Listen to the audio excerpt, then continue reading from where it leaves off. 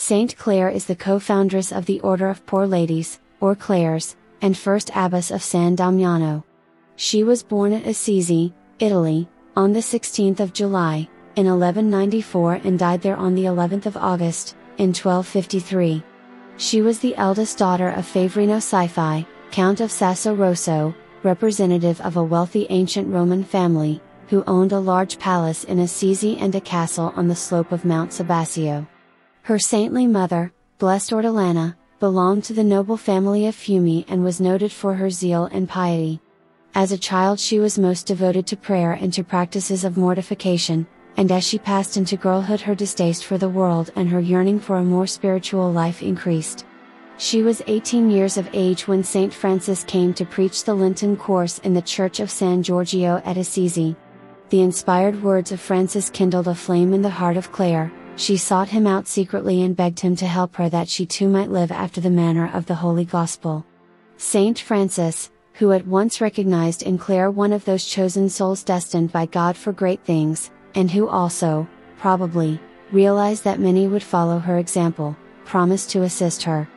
On the night of Palm Sunday she secretly left her father's house, by Saint Francis's advice and, accompanied by her Aunt Bianca and another companion, proceeded to the humble chapel of the Poor Zincula, where Saint Francis and his disciples met her with lights in their hands.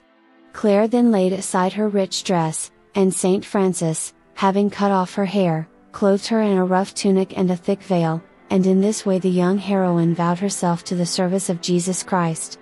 This was on the 20th of March, in 1212.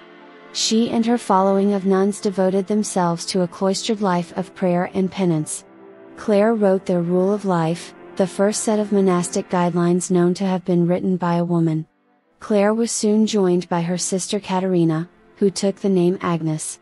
Once, during an enemy attack against Assisi, and while the army was approaching the gates, the fierce Saracens invaded San Damiano, entered the confines of the monastery and even the very cloister of the sisters.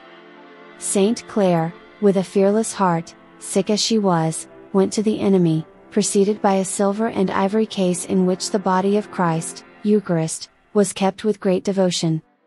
And prostrating herself before the Lord, she spoke tearfully to her Christ, "Behold, my Lord, is it possible you want to deliver into the hands of pagans your defenseless handmaids, whom I have taught out of love for you?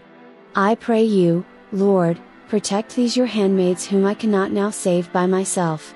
Suddenly a voice like that of a child resounded in her ears from the tabernacle, "I will always protect you.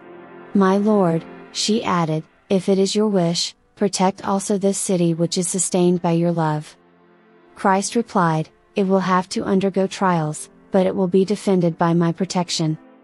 Then the Virgin, raising a face bathed in tears, comforted the sisters, "I assure you, daughters, that you will suffer no evil, only have faith in Christ."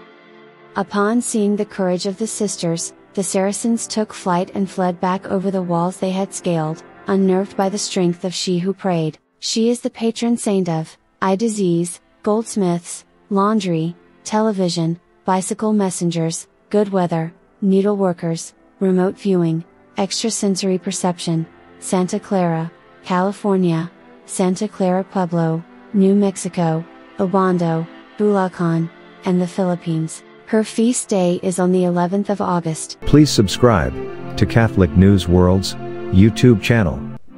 Thanks and God bless.